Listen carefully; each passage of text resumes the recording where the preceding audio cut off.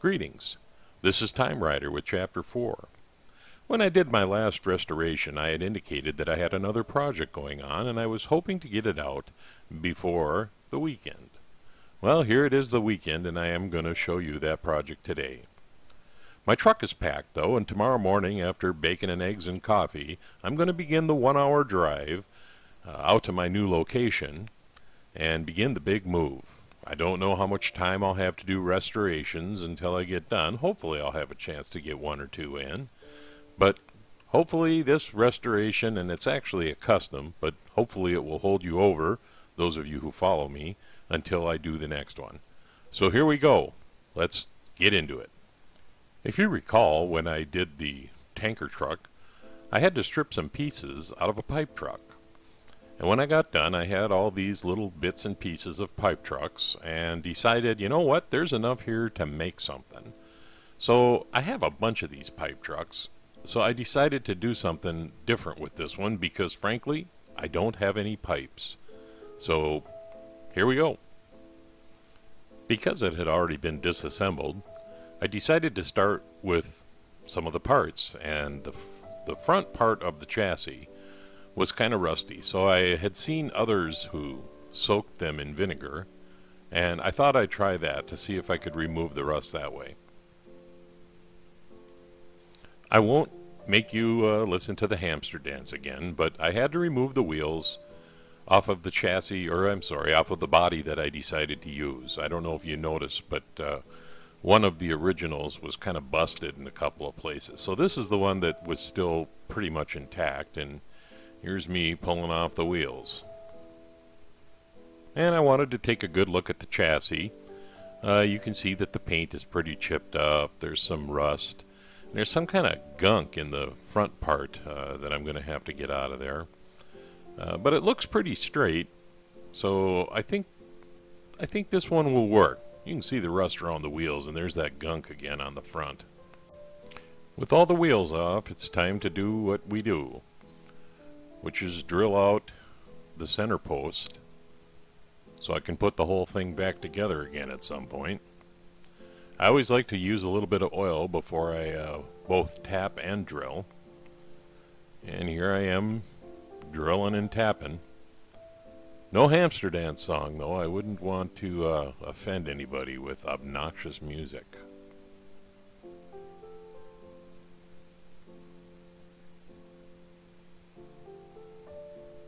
And put in a button screw, and I should be ready to go.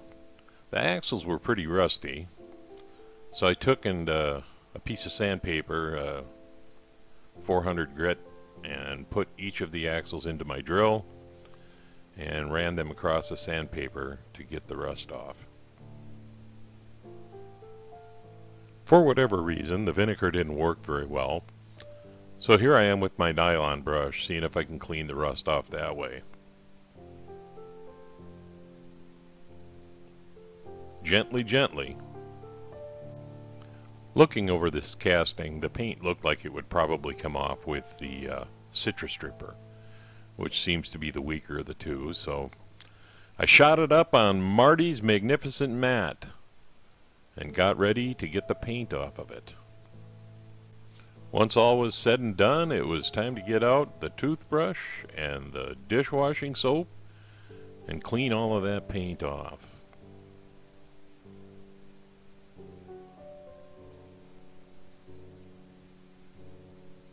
All those crevices where the wheels are really a pain. And of course, once it was clean, I went after it with my dental picks and my toothpicks and my safety pins and cleaned the gunk out of the front grill. All of those little areas right over the wheel fenders, or whatever you want to call them, boy, they were a pain. But as you can see, I think I got the casting pretty clean and ready for paint.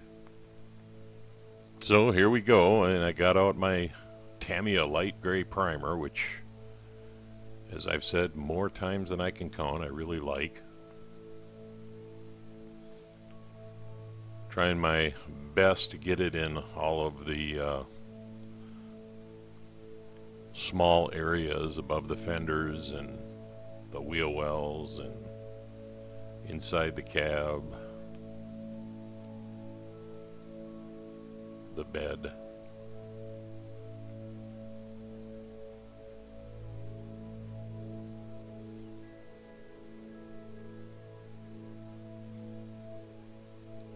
Taking a close look at it there. And I told you this was going to be a custom job, so I decided not to paint it red. I actually mixed up something using Tester's red and Tester's white and Tester's orange. I was trying for kind of a tangerine bright orange, something along that lines. I'll be honest with you, I didn't nail the color exactly where I wanted it, but I was in the ballpark, so I went ahead and painted the body of the model.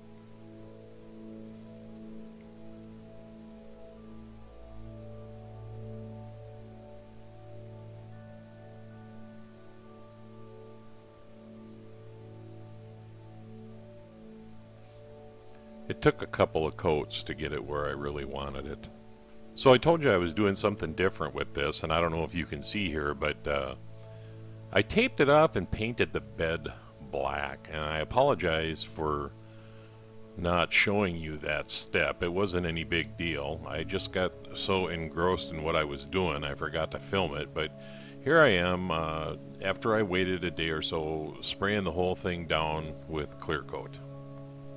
You know, one thing I will say about this particular cab, and they use it on a lot of different models, is this bumper is really, it's badly situated. A lot of times the ends break off, and it always gets to be a hot mess when kids play with it. So you usually wind up having to take some sandpaper after it to get all the chunks and imperfections out of it in order to make it look halfway decent before you put it into your project. So here I am. I'm gonna hit it with that chrome pen, which I use on quite a few models that I do. I really like this better than just the silver, and on restorations I might use the silver rather than the chrome, but when I'm doing custom work I don't mind using the chrome.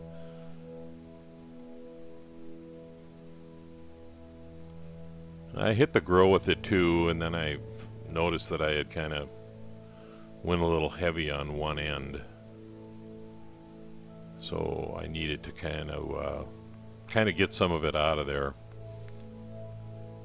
So I went after it with a cotton bud or Q-tip or whatever you want to call it.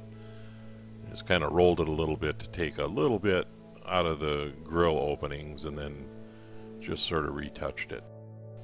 About 100 years ago I worked in an auto parts store, and the owner used to do these tapes, and he would always say T-I-P tip on these tapes before he gave you a tip. So what I'm doing here is something that I learned watching Matchbox Marty restore.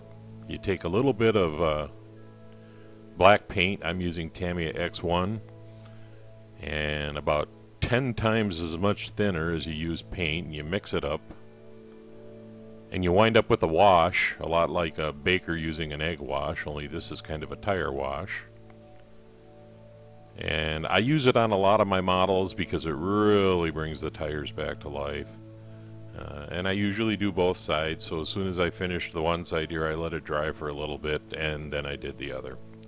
The window had a little bit of paint on it, so I saw this on another channel using fume-free easy-off oven cleaner to get paint off of the windscreens. I imagine it works probably about the same as using brake fluid. I just didn't feel like walking out into my cold garage to get some brake fluid, so here I am using the easy-off, and it actually did a pretty good job. I did wind up using some very fine sandpaper on it, so I decided to do the old dip it in floor wax and cover it with a cup so it doesn't get dust on it, and actually that worked really well, better than I thought it would.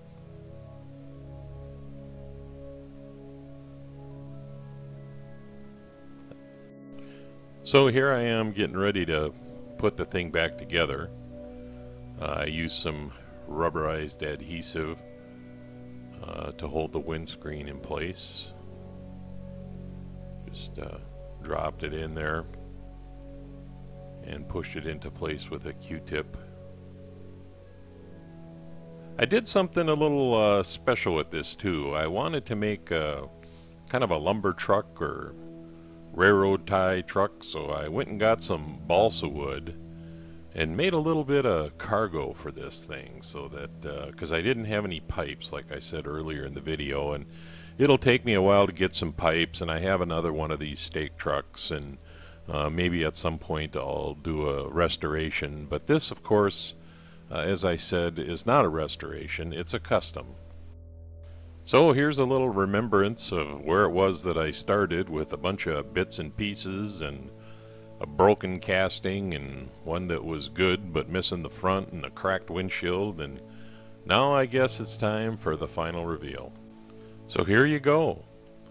The Matchbox number 10 pipe truck, customized to be the number 10 lumber truck. This is TimeRider at Chapter 4. Thanks for watching. Please be sure to subscribe and tell your friends. And I hope to present something else for you real soon.